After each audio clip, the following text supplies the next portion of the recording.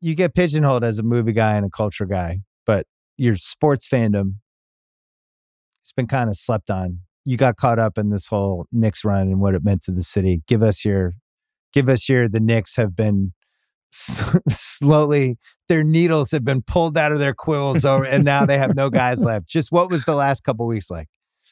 It was really exciting. To just be walking around New York City on game days when there were 7 games, right? So there were 4 opportunities to see people making their way to Madison Square Garden. And you knew that's where they were going when you see them all kitted out.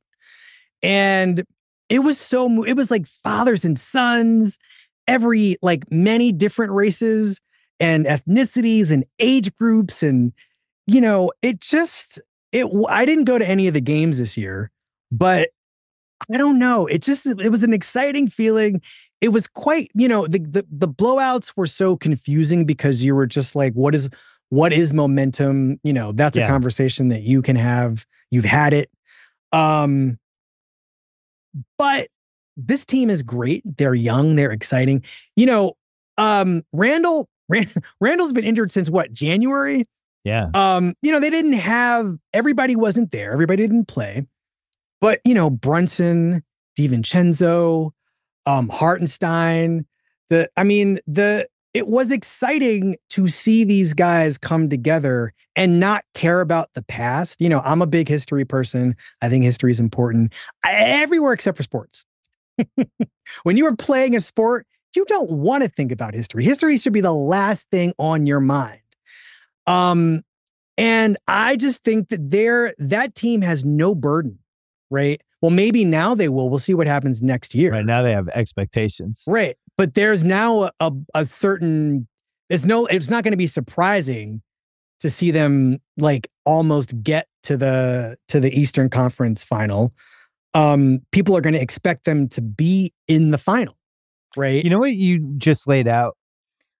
Because this is the number one thing I miss about living in Boston, when there's a big series or a big game and just the different. And I remember writing about this once upon a time, but the energy that you could just feel at 3:30. You can feel it on the afternoon. You could feel it. And just everybody's dressed and it's almost like everybody's going to war on the same day. And it's a specific energy to walking cities. Because I don't think LA has it, because LA, everyone's in their cars. But in Boston, you feel it. In New York City, you feel it. I don't even think in Washington, D.C., you would feel it, because Washington's not a big that's a little walking city. You know what I mean? Chicago's a little more spread out.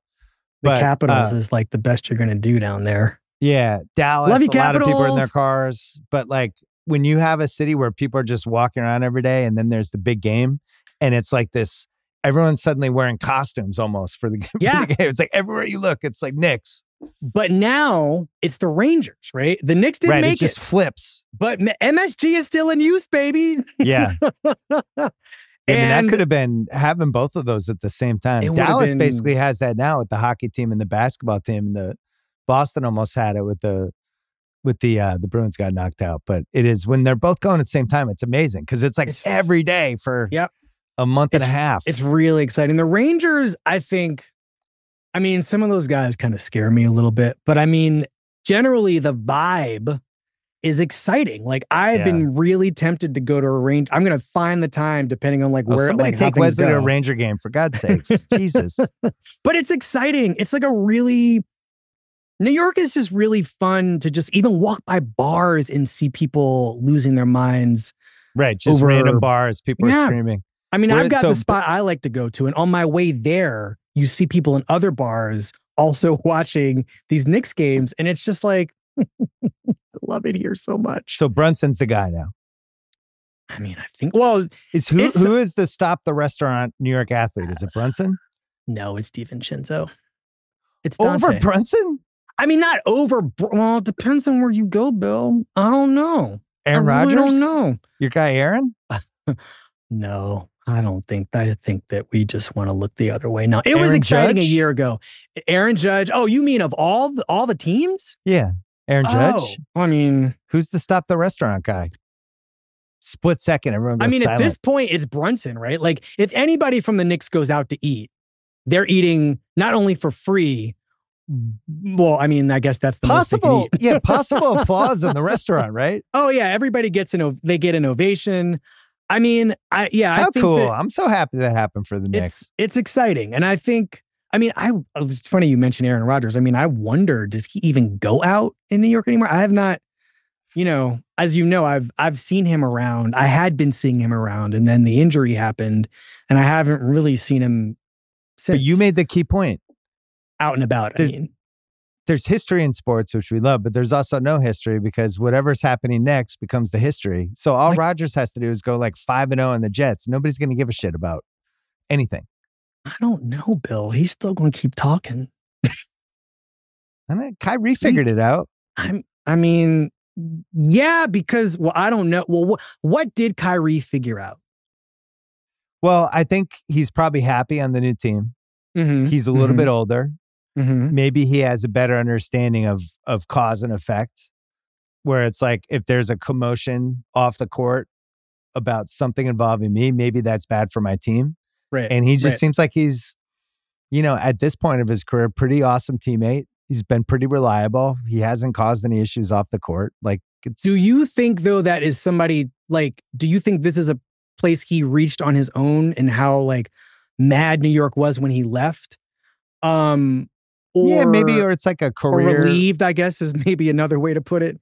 You hit it's like a career fork in the road thing, combined with he's playing with somebody who's better than him, which I think helps. But then also he's playing with a coach who, is a pretty no nonsense, was one of the great point guards ever. What's weird though is he was in kind of a similar situation in Brooklyn, and it went the complete other way, right? Yep. Nash was the Jason Kidd and Durant was the Luka, and for some reason that didn't work out. But I think we see with sports a lot. Sometimes guys just figure it out later in their career. I also think that, this is the thing that very well, but casting, right? It's a really huge, no matter how good you are on the that was bad casting for the Nets, right? It was. Well, you have a player run culture. So now he moves into a Dallas team where the culture's already established. It's already built around Luka. It's built around Jason Kidd and their GM. Cubans there. They have big, forceful personalities. And you kind of have to fit into it. I think wanting to win a championship is way more important at some point when you get a certain age. If it's in sight, you're just going to, I think you might just want to focus on that and not all that extracurricular stuff. I don't know. And they paid him. They took care of him. They gave him a 3-year deal. Yeah, I mean, I love this Mavericks team. I'm curious. I hate that they're up against the Timberwolves. I'm so... Well, you must love Edwards. I mean, it can never be a final. Edwards checks a lot of your boxes. Like such an original personality. Star. And the thing that's exciting about Edwards is he loves playing basketball. He loves playing basketball. Even when he can't play basketball, he loves playing basketball. Right. He loves playing sports. I think he's in the running for most authentic, genuine new athlete we've had in a long time. I mean, because I think everything he's doing would translate to whatever sport he played. If he played baseball, I think people would respond to that. Baseball you could stick him in any needs him sport. so bad. Golf. I mean, well, that's all. Golf. Every sport needs an Anthony Edwards, right? Somebody who has just a joie de vivre, but who also is really good at the game. And unafraid and authentic and joyful about playing it. That's why it's been a love fest for him for years. Alcaraz is one of these people, right? You think so? Oh, yeah. I mean, have you ever seen Alcaraz lose? When Alcaraz is losing, I'll never forget this. At the U.S. Open last year, when Medvedev cleaned his clock, he was out there on the court watching Medvedev play what I would say was the match of Medvedev's life against Alcaraz. And Alcaraz was playing really well. He was missing a lot of doing that thing Alcaraz does, which is I really want to entertain you, and the points don't matter that much because I'm 21 and I'll be back. But Medvedev was I'm not having it, and just played an amazing match. But if you watched, I was close enough, I could see you could watch his face at home too, but between points, during breaks, on the changeovers, he just looked so shocked by how well Medvedev was playing. And it was like, this is great tennis. And I'm on court losing to it. And my great tennis isn't as good as this guy's. And it just completely threw him off. But he just was delighted even in his loss. It was just, I don't know. It was very moving and like exciting. Anthony Edwards has that. He has like, even if I'm like, when he was not playing well, for the first half of game 7, how many points did he score? Oh, he was like 1 for 7. Yeah. In game 7. I mean, just to watch him figure it out, you would have never known he was losing. But then when it came together, he just turned it into the Incredible Hulk. And that was exciting. I don't know. I love him. I really love what a great teammate he is. I love that he really wants to lift the other guys up on the team and as just this alpha leader. And you can even see like, sometimes when somebody makes a shot, they call a timeout and they go to the bench and you can just see how the other guys like drift to him and react to him. And it's just different. And that's he's the part young. Yeah. It's not like, there's a gravitational force there that is so much bigger than the sport itself. And I wonder what age does for that. And like, how does, I don't mean to be crass about this, but like, what are the sports companies and the, energy drink companies and like, what are the endorsements? What are the messages of the commercials that he starts to make? Is he just going to be another State Farm guy? Or are they going to like build a whole new campaign around I would say once in a generation energy?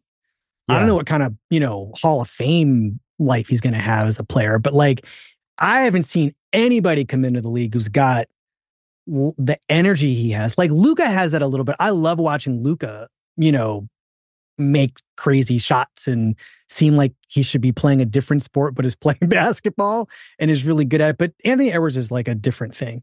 And I thought, because I remember when Kobe came in, Kobe was super interesting. Like there was a thoughtfulness to him and he seemed wise. Yeah. And it was like, what's going on with this guy? He was living in Italy. It was, and he was very comfortable in the spotlight. And there was just some unusual stuff about him where some of the other guys that came into the league, even when Jordan came in the league, you can go back and watch his Letterman interview that he does his first year. Like it's like unpolished Jordan. Like he's not the guy that he would become in the late 80s. He seems young and like he's not that comfortable.